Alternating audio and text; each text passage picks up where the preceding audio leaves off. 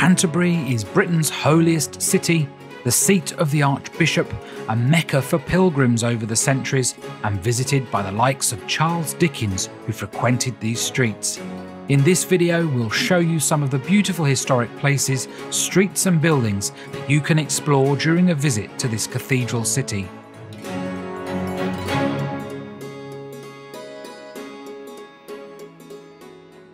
Passing through the Westgate fortifications, which we'll tell you more about later, we'll start in the historic High Street, pedestrianised between 10:30 and 4 p.m. daily. The city was founded by the Romans 2,000 years ago. Much of what we see today is from the medieval era.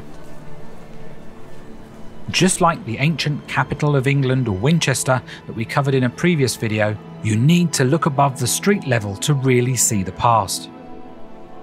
This building was originally a late 16th century three-storey jettied building. The current facade was not added until the 17th century and the dormer windows in the 18th century.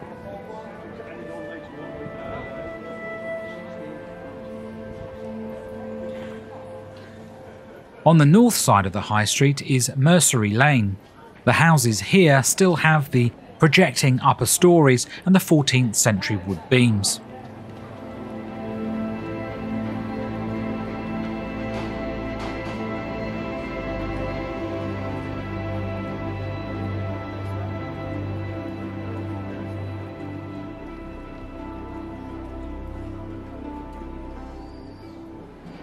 The Tudor Revival Beanie Institute building was designed by architect A.H. Campbell in 1897 and opened on the 11th of September 1899 to house the Canterbury Museum and Public Library that had originated on Guildhall Street. Free to enter, it also holds the Tourist Information Office, an art gallery and free-to-use toilets.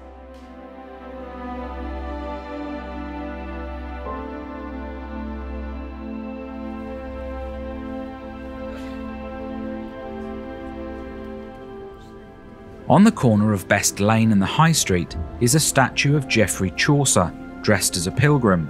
He was the famous Middle Ages poet and author of the Canterbury Tales. The 30 characters from the book are depicted on the plinth below him. Almost opposite the statue is Eastbridge Hospital, not a hospital as we use that word today, but a place of hospitality for weary pilgrims travelling to Canterbury Cathedral. Open since the 12th century, for the last 400 years it's been an almshouse and still houses some elderly people.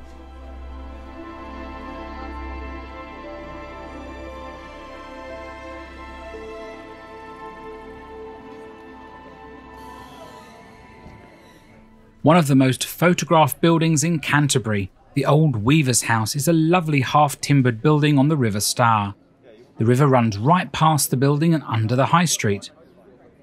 The house takes its name from the influx of Flemish weavers who settled in the area, having fled religious persecution. Elizabeth I granted them the right to establish their businesses in Canterbury. Believed to date back to the 14th century, even though the sign says 1500, most of the current building is from a reconstruction in the 16th century. At the rear of the house is a medieval ducking stool, jutting out over the river. You can just see it there in the distance. This ducking stool was historically used as a method of punishing people, and it may well have included witches. Dunked under the water and held for several minutes, if she didn't drown, she was proved a witch. If she drowned, well, never mind, her name was cleared. Canterbury's historic river tour company offers regular punts along the river, leaving from the back of the Weaver's House. Moving to a side street, we walk the Friars, passing the Pilgrim Hotel and a collection of period properties that are opposite the Marlow Theatre. Named after Christopher Marlowe, a famous Elizabethan playwright born in Canterbury and who attended King's School here in the city. The Canterbury Tales pub is just named such and has nothing to do with the author or the tales. This brings us back to a river crossing, catching glimpses of the cathedral. This delightful area is home to a sculpture by Rick Kirby called The Bulkhead, although his own website names it Mask. Behind it is the 1315 Beerlings Hall, previously a guest house for pilgrims. Take a moment on the bridge to enjoy the scenery, maybe see some of the visitors experiencing a punt on the River Stour, hearing tales of the past from their guide.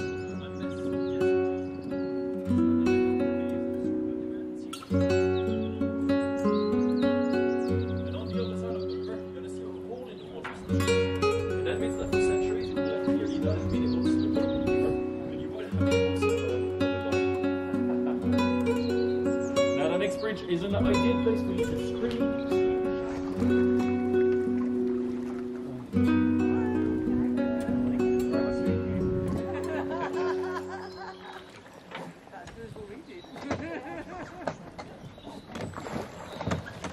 So far, we have explored the green area, the high street, and round the river on the Friars. Now we'll move into the red area, part of what's known as the King's Mile. Henry II fell out with and murdered the Archbishop Thomas Beckett, now a saint, in the cathedral back in 1170. It's the reason why pilgrims flock here to pay respects at his shrine. 4 years later, a remorseful Henry walked barefoot in the streets of Canterbury in a cloth sack to be flogged by the monks on the order of the Pope. Hence it became known as the King's Mile. Less busy but no less interesting with all the period houses.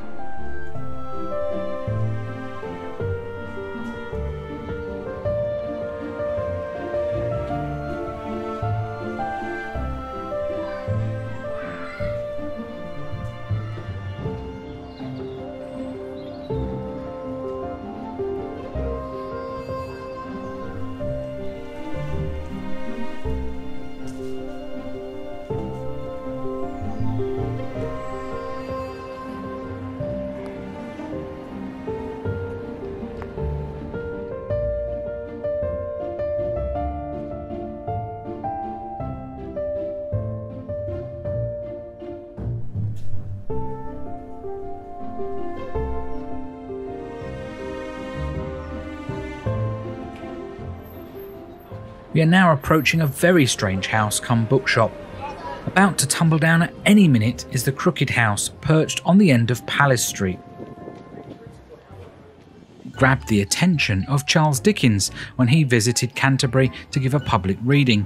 It's claimed it may have inspired a passage from David Copperfield. Have no fear, a hidden metal frame now holds the property in place, so it can't lean any further.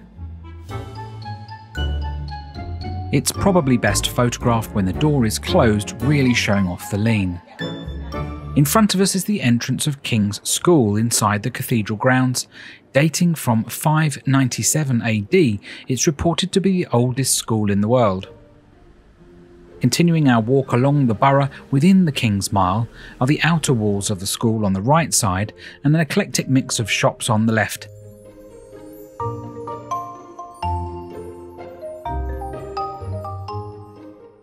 Antiques and this oboe shop, not something you see every day.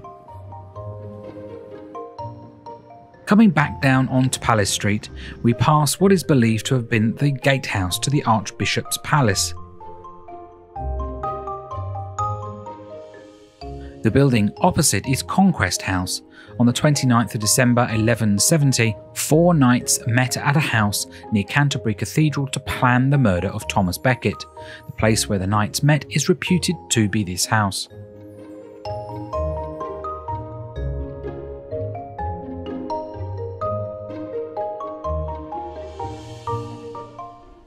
We approach the Bell and Crown Public House, licensed since 1862, the name being chosen to commemorate the marriage of Prince Alice, Queen Victoria's second daughter, to Prince Louis, Grand Duke of Hesse.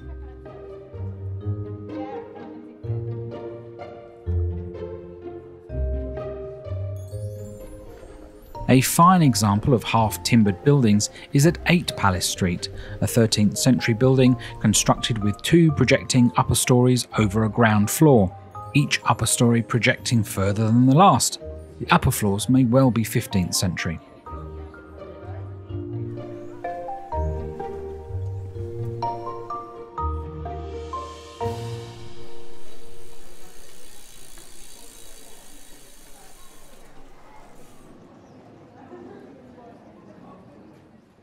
Back in the throng of the city, there is much to see at the point 4 streets meet: Palace Street, Orange Street, Guildhall Street and Sun Street.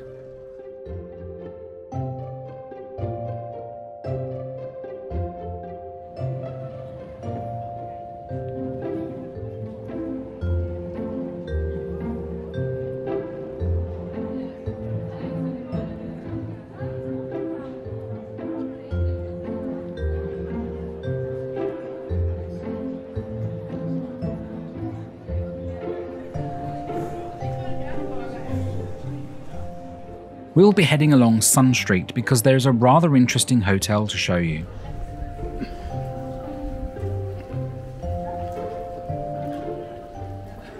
The Sun Hotel, dating back to 1480 despite the 1503 plaque, was once called the Little Inn and made famous by Charles Dickens in David Copperfield. Dickens stayed here amongst other places during his visits to Canterbury. A great fire in 1865 damaged timber buildings in the surrounding streets, but luckily this one was virtually untouched. We arrive at the well-known butter market outside the cathedral by the Christ Church gate, where you enter the cathedral if visiting. Sadly, it was completely covered in scaffolding. We won't be visiting the cathedral in this video, as due to COVID we couldn't get one of the limited tickets, but we'll put a link top right once we've been back. Up until the 17th century, the butter market was known as the bull stake, a place to tether bulls overnight to be baited by dogs, believing it would produce more tender meat. There are some incredibly old buildings and public houses in this area.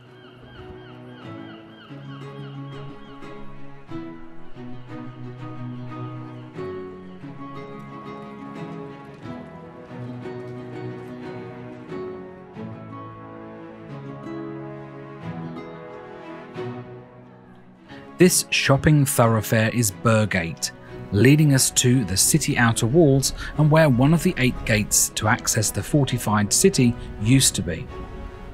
At various points you get glimpses of the cathedral, but frustratingly it's hidden away from full view unless you have a ticket to enter the inner cathedral grounds.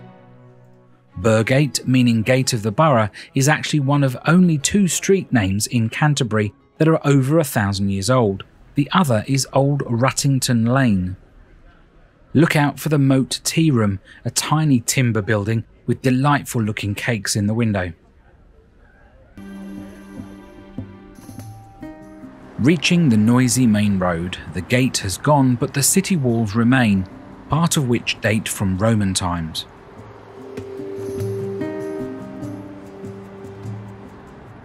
Crossing the road we see a lone gatehouse in the distance. We'll head up Church Street to explore this important area just outside the city walls.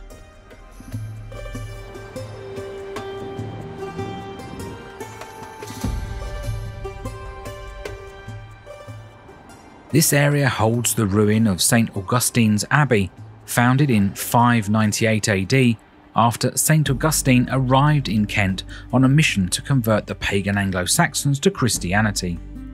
The work he began succeeded, converting the whole of England within 100 years. The abbey thrived and was dedicated to St. Augustine in 978. It was one of the most important monasteries in medieval England. For almost 1,000 years it was a centre of learning and spirituality, until Henry VIII had it torn down in the suppression of monasteries. What we see today is all that remains. You can tour inside when open, maintained by English Heritage.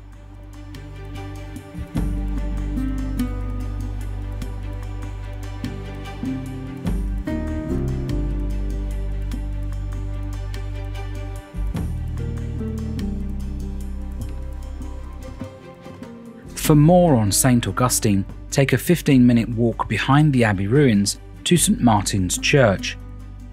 It was here, having arrived from Rome, he set up his mission in 597 AD, which makes the church the oldest in England.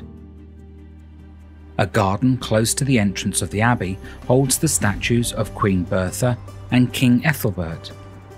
On the throne at the time Pope Gregory I sent Augustine to England. Queen Bertha is mentioned in nearly all retellings of St. Augustine's mission, having believed the Christian faith and thus swayed the pagan king to Christianity.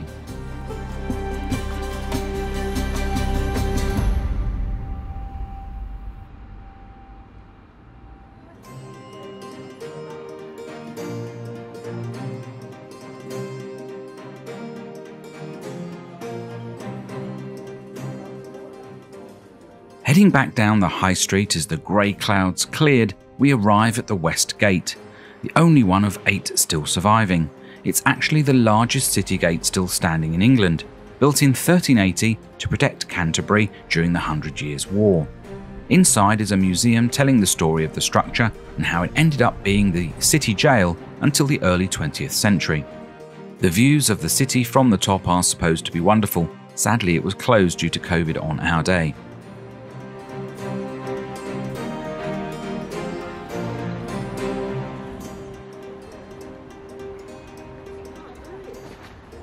Take a walk along the banks of the River Stour through the Westgate Gardens for some lovely scenery.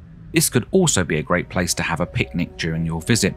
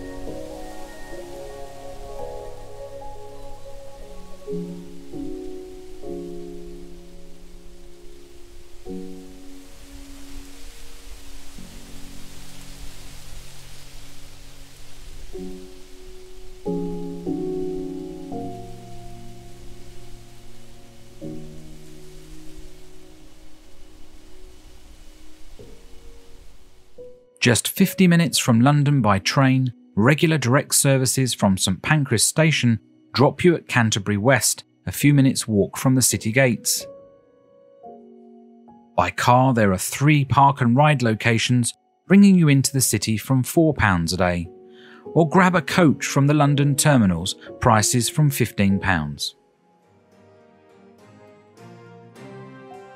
This was just a taste of what you can see in Canterbury in a day.